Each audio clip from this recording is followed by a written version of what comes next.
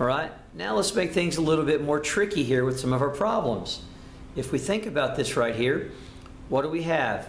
We have a rectangle right here and this 11.